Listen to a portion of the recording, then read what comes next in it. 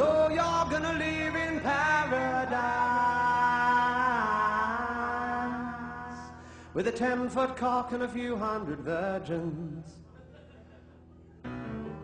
So you're gonna live in paradise with a 10-foot cock and a few hundred virgins. So you're gonna sacrifice your life for a ride on a UFO.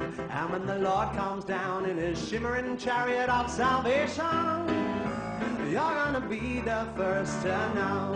Oh. And so if God was there from the very beginning, he invented men and women, and he also invented wanking. Then he said wanking was sinning. So now if I'm feeling randy, I'm not allowed to hand shandy, but having sex with my family, that is just fucking great. It's all there in Ezekiel 8. And just before he opens up his big pearly gate and says that it's a sin to take it up to date, even if it's great, even with your cowboy mate.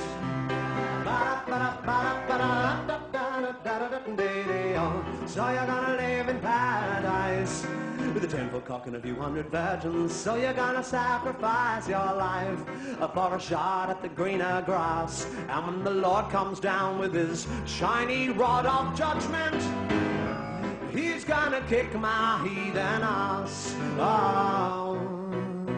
So if you cover the bodies of your women, everybody is grinning because black is so slim. And though it's not great for swimming, but it gives you an erection with the increased sexual tension. What with the UV protection, that is second to none. You'll find it all in the Quran, just next to the bit that justifies guns and says that it's a sin to take it up the bum, even if it's fun, even with permission from your mum.